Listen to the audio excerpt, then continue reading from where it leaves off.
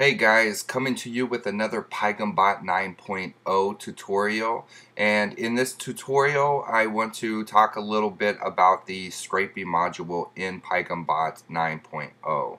In previous versions, Paigham essentially just scraped or harvested website URLs from search engines using one a default footprint that was entered into the application.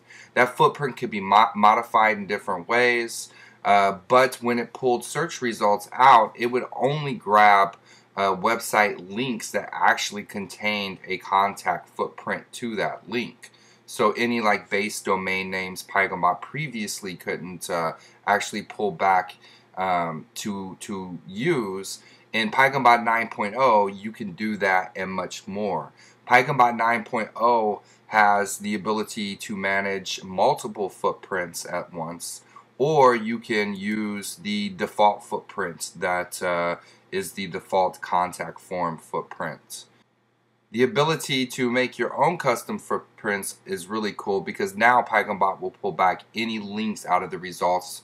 So whether or not there is a link that goes to a contact page or not, it's still going to pull back that data, and you'll still be able to collect, tons of different social data, email addresses, phone numbers, Facebook IDs, etc. The custom footprints is pretty simple to use. There's another tutorial video you can check out our YouTube channel. It's under Great Business Reviews if you need to look it up, or you can just search YouTube for Paigham. There's also a link on our tutorial page that goes to our YouTube videos. So if you have problems finding it, you can always go to our paighambot.com website and look for the tutorial navigation link up in the top navigation there and find the link to our YouTube channel. So this is what it looks like in a text file if you're going to have multiple footprints that you're going to scrape the search engine with against your keywords. In this specific example, I'm using a few different contact footprints because my main focus and most of what I do with my scraping and Paigham deals with actual contact form marketing.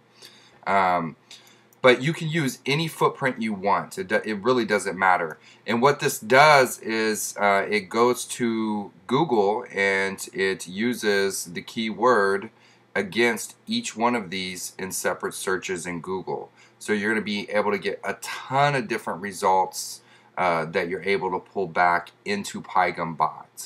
Now, if you're going to use the custom footprints, besides just having a footprint list there, once you actually choose that file by clicking the Add Footprint button, you would have to choose the Custom Footprint option here, so it would go against the footprints that you want it to scrape.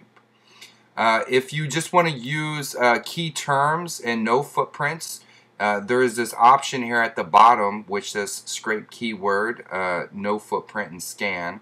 And what this option specifically does is it will just only scrape the search engine according to the keyword with no footprint attached to it, and then after it's done harvesting all of those website URLs, it then goes to each website and scans them for any of the social media details or phone numbers or email addresses that you've selected in this settings box down here to actually collect.